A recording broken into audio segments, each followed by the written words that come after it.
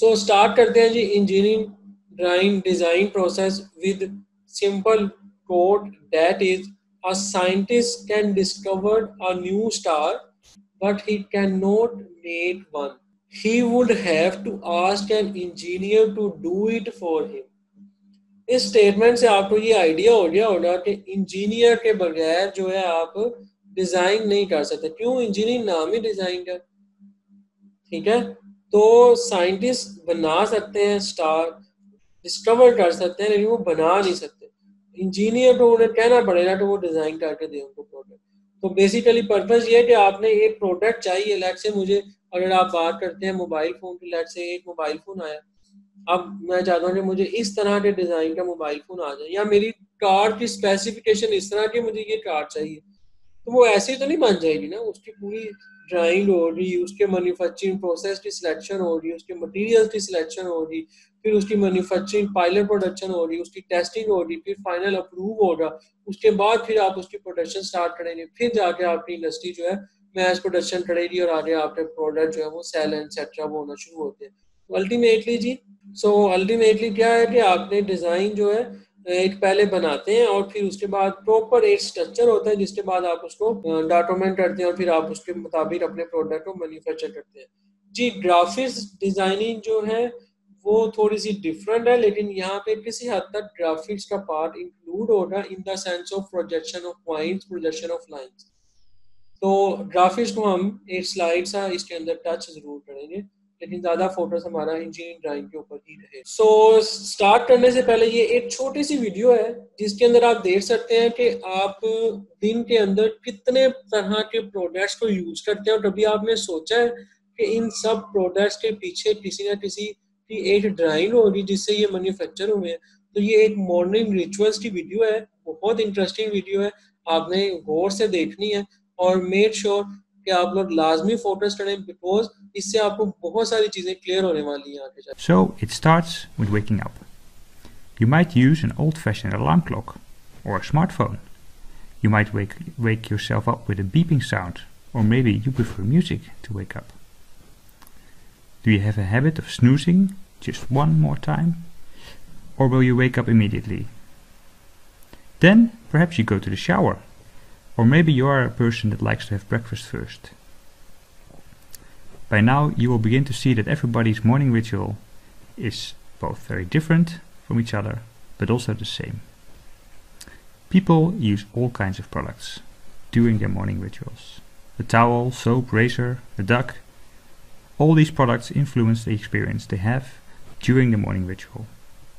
For example, a flimsy razor with a dull blade might give you a bad shaving experience and leave you with the feeling that you're always clumsy in the morning.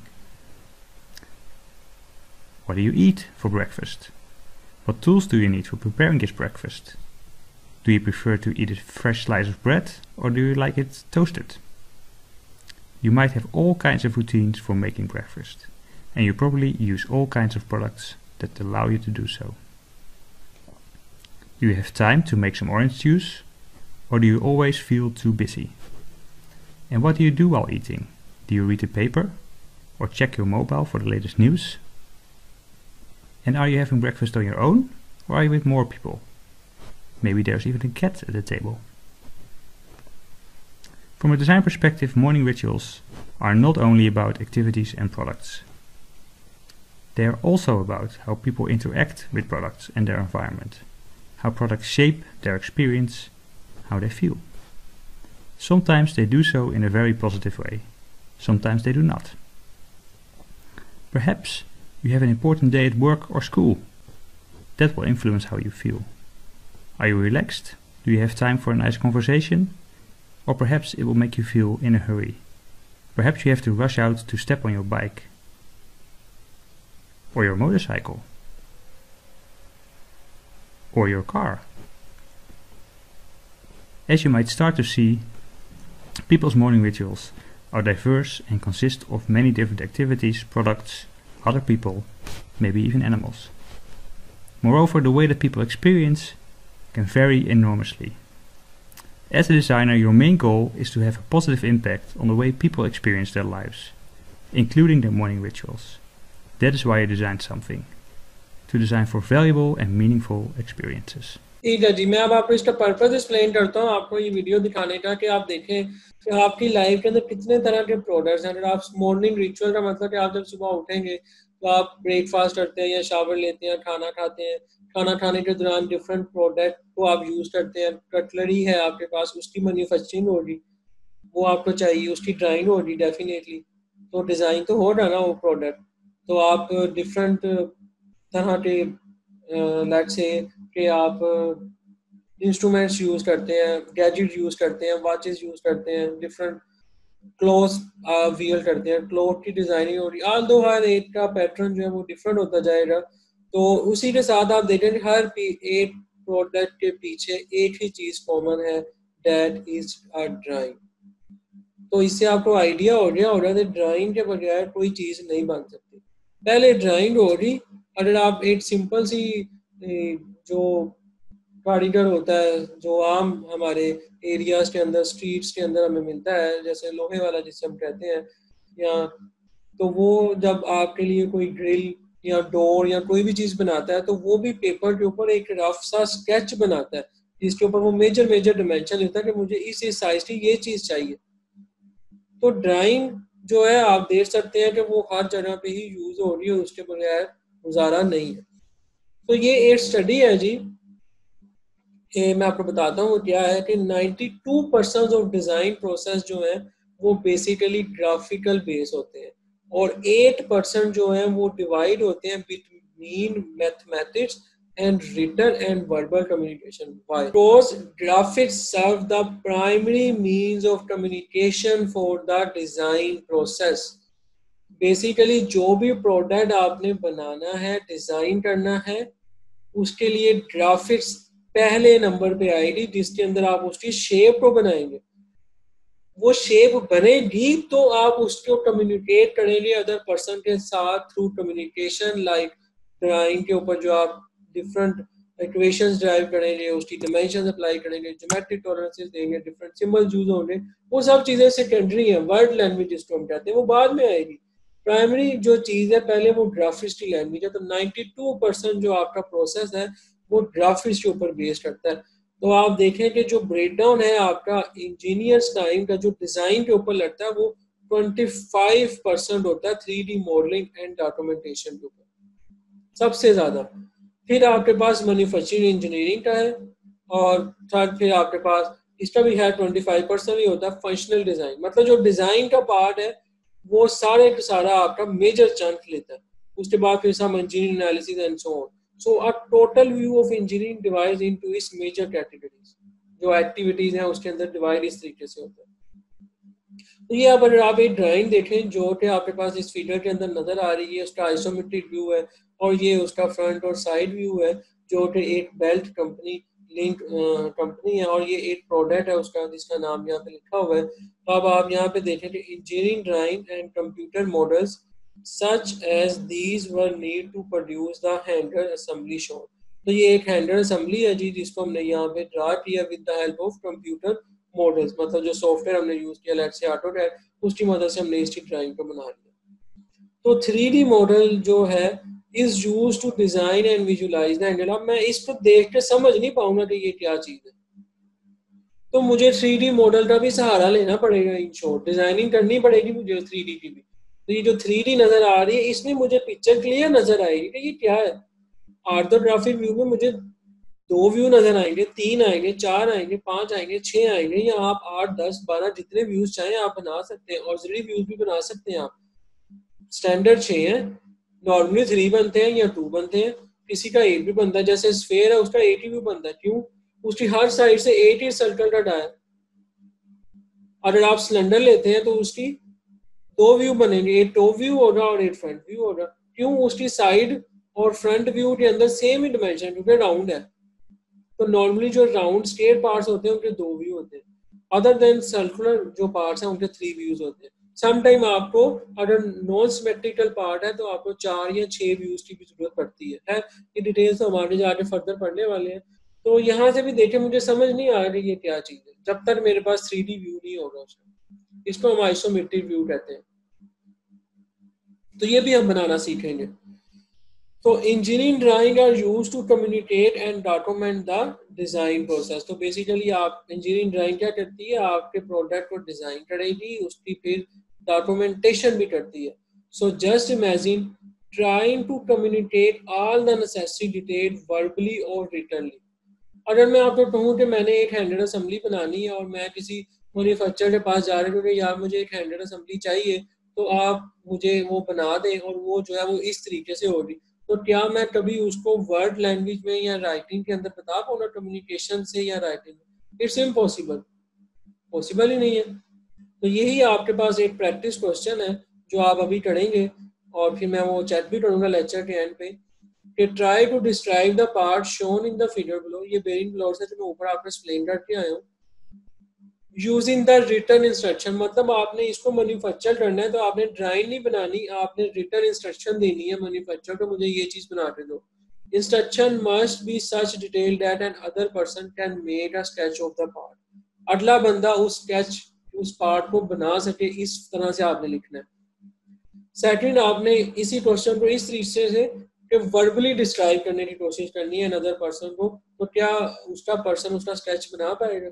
तो ये एक activity हमने कर ली जी अभी कि किस तरीके से आप अपने इन पार्ट को या फिगर को जो बेरिंग ब्लॉक है आप टाइप करके लिखेंगे, मतलब टाइप करके या राइट करके आप किस तरह से एक्सप्लेन कर सकते हैं रिटर्न इंस्ट्रक्शन में या फिर वर्बली। तो अंडरस्टैंड यही आया होगा कि ये बहुत मुश्किल है ऐसा करना, क्योंकि आप प्रॉपरली कम्युनिकेट नहीं कर पाएंगे अपने आइडिया को। आपको ग्राफिक्स लैंग्वेज को लाजमी यूज़ करना पड़ेगा अगर आपने अपने प्रोडक्ट को प्रॉपर मैन्युफैक्चर करना है। तो नेक्स्ट हमारे पास जो टॉपिक है इसी डिज़ाइन प्रोसेस के अंदर जी उसके स्टेप्स हैं जो वन बाय वन मैं आपको एक्सप्लेन करता हूँ। सबसे पहला जो स्टेप होता है आपके पास किसी भी डिज़ाइन प्रोसेस के अंदर, वो स्टार्ट होता है विजुअलाइजेशन के साथ। और मैं मेनली इन स्टेप्स को कैटेगराइज करूँगा एक पार्ट में, तो we can say visualization is basically the ability to mentally capturing the pictures or things that do not exist. And after the visualization, what you can do, you have to communicate it, and after communication you have to document। ये वही तीन चीजें हैं जो मैंने ऊपर आपको start के अंदर स्टार्ट की कपल ऑफ स्लाइड्स जो थी हमारे पास दूसरी या तीसरी, उसके अंदर आपको बताई थी कि आपकी जो ड्राइंग है उसकी तीन मेन कंपोनेंट्स होते हैं जो टाइप्स है क्या है, visualisation, communication and documentation. That's all. Communication में आप क्या करते हैं जी, आप डिजाइन करते हैं सोल्यूशन को ताकि that would be communicated with others without any ambiguity। And what about the documentation? In documentation phase, you have to permanently record the solution of the product or the model that you want to build or manufacture। So we can further break down these three components into in the form of these steps like visualize। In the case of visualization, first you have to do, you have to define a problem identification। क्या करते हैं जी, आप पहले problem की identification करेंगे, ideas को explore करेंगे, इसको हम कहते हैं विजुअलाइजेशन या विजुअलाइज कर रहे हैं आप चीजों को। उसके बाद आप क्या करते हैं, graphics, draw, design, record initial idea. जो भी आपके पास इनिशियल आइडियाज था उसको आपने अब स्केच करना है और फिर आपने उसका एक ज्योमेट्रिक मॉडल बनाना है for the case of analysis. उसके बाद आप उसके ऊपर एनालिसिस के नतीजे में उसकी डिटेल ड्राइंग और 3D मॉडल बनाते हैं, जिसके अंदर आप रिफाइनमेंट, ऑप्टिमाइजेशन और जो भी आपके प्रोडक्ट प्रोसेस की इम्प्लीमेंटेशन का डाटा प्रिसाइज वे के अंदर आप जनरेट होता है उसको फिर रिकॉर्ड करते हैं। तो ये हमारे पास सिंपल से स्टेप्स हैं किसी भी डिजाइन, ट्रेडिशनल डिजाइन प्रोसेस के अंदर ये स्टेप्स होते हैं। अब अगर इसको मैं एक एग्जांपल के साथ एक्सप्लेन करूं वन बाय वन, तो प्रॉब्लम आइडेंटिफिकेशन में मैं क्या करता हूँ जी, मैंने देखा कि लेट्स से कि मेरे पास माउंटेन्स एरिया, हिली एरियाज हैं और उनके दरमियान में रिवर है। अब मुझे एक जगह से दूसरी जगह जाने के लिए बहुत लंबा पाथ लेना पड़ता है, तो मैं यहाँ पे एक ब्रिज बनाना चाह रहा हूँ। प्रॉब्लम आ गई, आइडियाज को एक्सप्लोर करना है। अब मैंने आइडियाज की एक्सप्लोरेशन में मैंने देखा कि अब एक स्ट्रक्चर ये ब्रिज का बना हुआ है। अब यहाँ पे देखें डिफरेंट टाइप के स्ट्रक्चर्स हैं ब्रिज के। अब आप कौन सा ब्रिज बना सकते हैं जो बेस्ट सूटेड हो सकता है इस प्रॉब्लम के लिए, आप उसको एक्सप्लोर करेंगे अपने आइडियाज को। फिर आप क्या करेंगे, आप फाइनल एक डिजाइन बनाएंगे, डिजाइन बनाएंगे और उसके आप स्केच बनाएंगे। जाहिर है स्केच बनेगा, डिजाइन जो होगा तो उसके अगेंस्ट आपको स्केच तो बनाने ही पड़ेंगे। फिर आप क्या करेंगे, आप उसका एक मॉडल बनाएंगे, ज्योमेट्रिक मॉडल बनाएंगे, जिसके ऊपर आप एनालिसिस परफॉर्म करेंगे कि इसके ऊपर कौन कौन सी कितनी फोर्सेस अप्लाई हो रही है, कितनी लग रही है।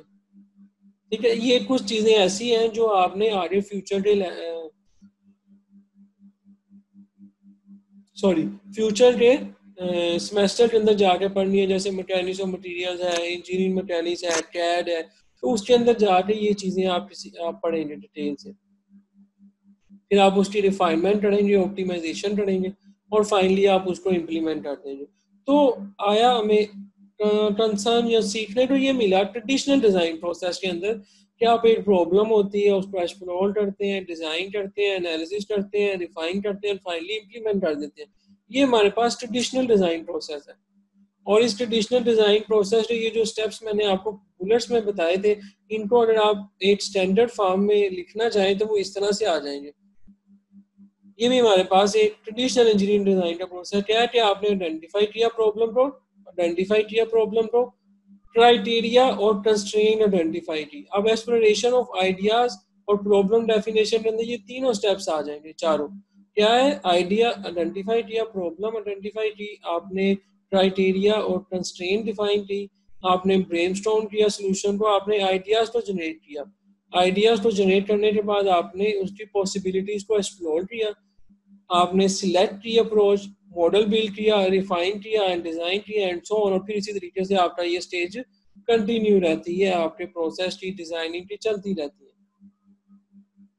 अगर मैं वन बाय वन इनको एक्सप्लेन करना स्टार्ट करूं तो let's start with identify the problem. क्या है कि statement of the problem that you will solve, जिसको आप सोल्व करना चाहते हैं उसको स्टेट करें, इस प्रॉब्लम को। Be sure to identify what problem is, आपको ये क्लियर होना चाहिए कि प्रॉब्लम क्या है और why it need to be solve, आपने इसे क्यों सोल्व करना है, and what will be the benefit from the solution, उसके सॉल्यूशन से क्या फायदा होगा। आप डिस्क्राइब करेंगे एग्जिस्टिंग सॉल्यूशंस को fail to address the problem, उन सब सॉल्यूशंस को कि वो क्यों फेल हो गए उस प्रॉब्लम को एड्रेस करने के लिए। सेकंड नंबर पे जी हमारे पास identify the criteria and constraint. इसमें क्या चीज आएगी, स्पेसिफाई करेंगे आप क्राइटेरिया एंड कंस्ट्रेंट को जो आपके सॉल्यूशन को मस्ट इनकम्पस करें सक्सेसफुली।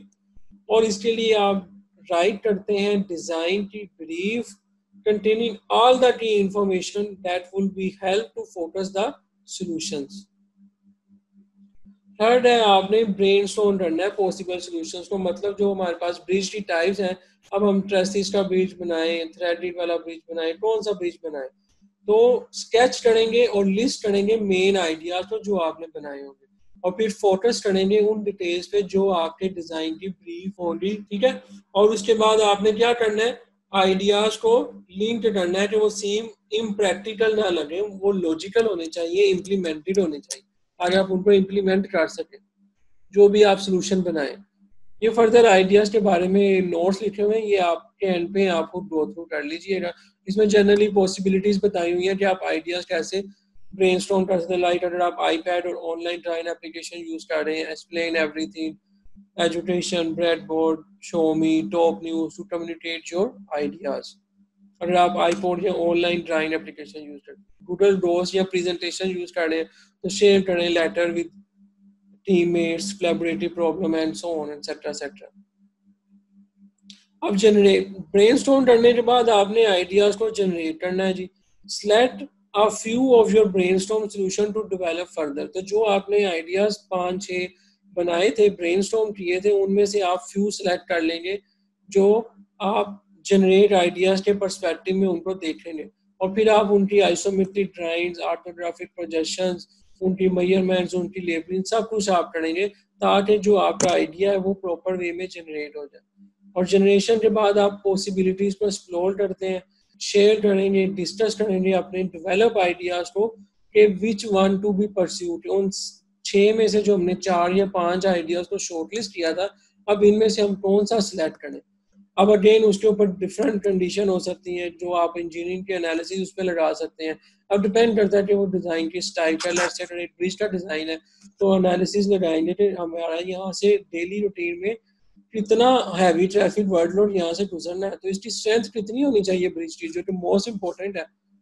अगर हमने कम हैवी लोड के हिसाब से ब्रिज बना दिया, वो तो ब्रेक कर जाएगा। हमारा आइडिया बेशक अच्छा था, लेकिन वो उस चैलेंज को एक्सेप्ट नहीं कर सकता था जो हमें था कि हमारा लेफ्ट से पर डे इतना हैवी टन लोड इस रोड से पास करना है।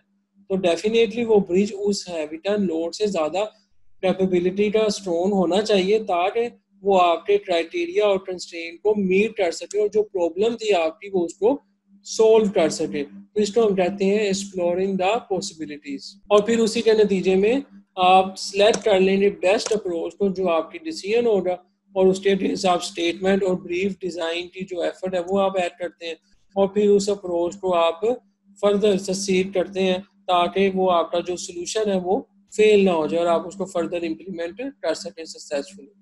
फिर आप उसका मॉडल बिल्ड करेंगे और उसके आइसोमेट्रिक और ऑर्थोग्राफिक व्यूज बनाएंगे, उसकी कॉस्ट मटेरियल एनालिसिस होगा, ऑपरेटिंग वर्जन और डिफरेंट सोल्यूशन जो चूज होंगे, तो आप अपने उस मॉडल को बिल्ड करते हैं। बिल्ड करने के बाद आप उस मॉडल को डिज़ाइन को फर्दर रिफाइन करते हैं, उसमें चेंजेस करते हैं अगर उसमें ज़रूरत है, और उसकी टेस्टिंग करते हैं फाइनल प्रोडक्ट की। एंड एट लास्ट आप उसको फिर कम्युनिकेट कर देते हैं अपने रिजल्ट्स को, अपने आइडियाज़ को, और फिर आप अपने उस प्रोडक्ट को बना लेते हैं। तो ये था जी हमारे पास एक ट्रेडिशनल डिज़ाइन ड्राइंग का प्रोसेस, जिसके अंदर हम अपने प्रोडक्ट को बनाते हैं, उसको एक्सप्लोर करते हैं, मैन्युफैक्चर करते हैं, रिफाइनमेंट करते हैं, कंप्लीट कर लेते हैं। अब आज के दौर के अंदर जो हम ड्राइंग का डिज़ाइन प्रोसेस यूज़ करते हैं वो है कंकरेंट। अब इसका क्या पर्पज़ है मैं आपको बताता हूँ। जो मैंने ऊपर अभी एक्सप्लेन किया है कन्वेंशनल डिज़ाइन प्रोसेस, उसके अंदर ये दो चीज़ें आ रही हैं। अब उसमें दो चीज़ें आ रही हैं जी, कौन कौन सी? एक आइडिएशन और एक रिफाइनमेंट। मतलब बेसिकली द इंजीनियरिंग ड्राइंग जो है वो कंसिस्ट करती है थ्री प्रोसेसेस के ऊपर: आइडिएशन, कंकरेंट इंजीनियरिंग डिज़ाइन जो है, रिफाइनमेंट एंड इम्प्लीमेंटेशन। ठीक है, ताकि जो कैड मॉडल आपका बनता है उसकी प्रॉपर डेटाबेस हो। ये कैड मॉडल क्या है? ये वो आपका मॉडल है जिसको आपने बनाना है, मैन्युफैक्चर करना है। अब जो ऊपर आपके पास स्टेजेस थी इंजीनियरिंग डिजाइन प्रोसेस, इसमें आप देखिए आपने प्रॉब्लम आइडेंटिफिकेशन की, आपने प्राइमरीली आइडियाज को देखा और उसके डिजाइन भी बनाए। ये कंटेंट इंजीनियरिंग का जो पार्ट है ये एज इट इज वही है जो आपका ऊपर कन्वेंशनल का था। आपने उसकी मॉडलिंग की, डिजाइनिंग की, एनालिसिस की, विजुअलाइजेशन की, डिजाइन की, और उसकी मैन्युफैक्चरिंग सिमुलेशन ये किया आपने, सिमुलेशन भी किसी हद तक आपने की। तो ये काम आपका कन्वेंशनल डिजाइन प्रोसेस में था। लेकिन आपने ये नहीं किया कि जो प्रोडक्ट या जो चीज़ आपने मार्केट में लॉन्च करनी है, लेट से क्या उसकी सर्विसिंग है पॉसिबल, फाइनेंसिंग पावर कितनी है, लोगों तो उसको बाय कर पाएंगे, उसकी मार्केट कैसी है, मार्केट पावर क्या है, प्रोड्यूसिंग उसकी प्रोडक्शन कैसे होगी। हो सकता है जो आप प्रोड्यूस करना चाह रहे हैं डिजाइन, उसके लिए स्पेसिफिक मशीन चाहिए और वो मशीन आपके पास है ही नहीं इन हाउस, या वो मशीन अभी तक बिल्ड ही नहीं हुई, या है तो बहुत एक्सपेंसिव है और आपके पास इतने कैपिटल रिसोर्सेज नहीं है कि आप उस प्रोडक्ट को बना सके। उसकी प्लानिंग, उसकी डॉक्यूमेंटेशन, इसको हम कहते हैं इम्प्लीमेंटेशन। तो कंकरेंट इंजीनियरिंग डिजाइन प्रोसेस के अंदर आप सारी चीजों को इन्वॉल्व करते हैं अपने फाइनल डिजाइन के अंदर। ये देखें, ये वो पॉइंट है जिसके अंदर सारों की इनपुट्स आ रही हैं। इसको हम कहते हैं कंकरेंट इंजीनियरिंग डिजाइन प्रोसेस। इसके अंदर आप सबकी इनपुट्स लेते हैं ताकि जो आपका प्रोडक्ट है उसके फेलियर के चांसेस कम से कम हो, और जो एक्चुअल नीड्स हैं आपकी मार्केट की वो फुलफिल हो। ठीक है, तो टाइप ऑफ डिजाइन प्रोजेक्ट्स आपके पास तीन तरह के हो सकते हैं: मॉडिफिकेशन बेस्ड, इम्प्रूवमेंट बेस्ड और डेवलपमेंट बेस्ड। जो R&D में आते हैं, जो नए डिजाइन करते हैं, वो डेवलपमेंट में आ जाएंगे। मॉडिफिकेशन और इम्प्रूवमेंट में क्या फर्क है? लेट्स से आपके पास एक मोबाइल है मोटरोला का, आपने उसके अंदर कोई मॉडिफिकेशन की, उसका थोड़ा सा जो थिकनेस थी मोबाइल की थोड़ी सी कम कर दी, आपने उसके अंदर बटन जो थे बहुत हार्ड थे, थोड़ा सॉफ्टनेस कर दी, स्लाइड सी मॉडिफिकेशन किया आपने अपने प्रोडक्ट के अंदर, उसके डिजाइन में। इम्प्रूवमेंट क्या है? आपने उसके अंदर वाईफाई ऐड कर दिया, आपने उसके अंदर कैमरा ऐड कर दिया, आपने उसके अंदर कैमरा HD कैमरा लगा दिया, आपने उसके अंदर बायोमेट्रिक लगा दिया, आपने उसके अंदर आई सेंसर प्लेस कर दिया। तो ये क्या हो रही है? आपके एग्जिस्टिंग डिजाइन के अंदर इंप्रूवमेंट्स हो रही है। डेवलपमेंट क्या है जी? एक बिल्कुल नया डिजाइन, जैसे फर्स्ट टाइम जब मोबाइल बना था तो वो एक डेवलपमेंट है जो नया बना है, वही पेटेंट ड्राइंग का ताल्लुक आ जाएगा इसमें। ठीक है, तो ये डिफरेंट टाइप्स के डिजाइन प्रोजेक्ट्स होते हैं जो कि आप लोग कर सकते हैं या होते हैं बेसिकली एक्चुअल मार्केट्स के अंदर। तो अब हम एक केस स्टडी डिस्कस करते हैं। ये लास्ट हमारी स्लाइड है, इसके साथ ही हमारा ये आज का लेक्चर भी कंप्लीट हो जाएगा। केस स्टडी इस तरह से है जी, from idea to N product. Design से रिलेटेड केस स्टडी है। केस स्टडी के अंदर ये बताया जा रहा है कि एक आप अभी भी आपको पता है कि हम डेली लाइफ के अंदर जो रेंच यूज़ करते हैं वो इस डिज़ाइन का होता है। आप सब इससे इत्तेफाक करेंगे, ऐसे ही है, अभी भी ऐसा ही है। तो एक पर्सन है जिसने एस कर्व का एक रेंच बना दिया, तो उसने एक रफ सा स्केच ड्रा किया, ठीक है, उसने सोचा, विजुअलाइज किया अपने आइडिया को। फिर आपने उसने क्या किया, उसका मॉडल ड्रा किया। मॉडल ड्रा करने के बाद आप उसने उसकी ड्राइंग्स बनाई है, और ड्राइंग्स बनाने के बाद फिर उसने उसको लॉन्च किया और यूज किया प्रोडक्ट के अंदर। अब फर्क क्या था इन रेंच में और उस रेंच में?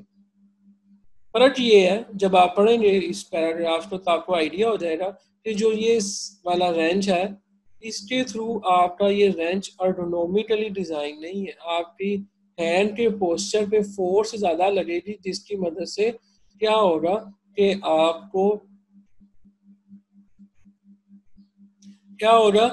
आपको हैंड में पेन फील हो सकती है, एर्गोनॉमिकली फिट नहीं है माउस। अब आप कहेंगे कि हम बहुत सारे यहाँ पे पाकिस्तान में डेफिनेट सी बात है, पूरे इसी तरीके से ही काम करते हैं, इंडस्ट्री में भी हमारे पोस्चर्स बिल्कुल ठीक नहीं होते, लोग काम करते हैं इसी तरीके से।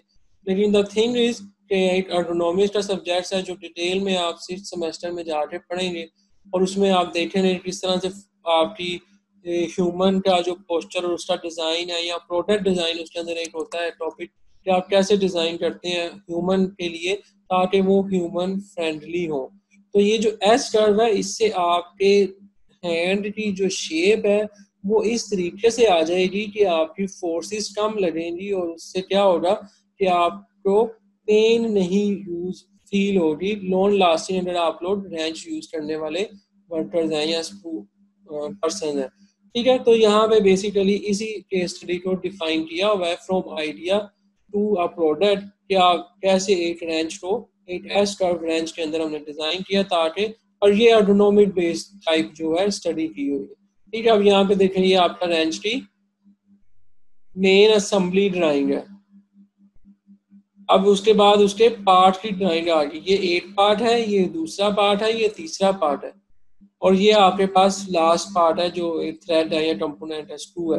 तो ये बेसिकली सीक्वेंस स्ट्रक्चर होता है आपकी असेंबली ड्राइंग का।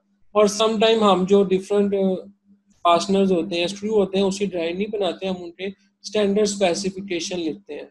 क्यों? क्योंकि वो मार्केट में रेडीली अवेलेबल होते हैं, तो हमें उसकी ड्राइंग बनाने की जरूरत नहीं पड़ती। तो ये केस स्टडी जी आपने लाजमी पढ़नी है, ये बहुत फायदेमंद है आपके लिए।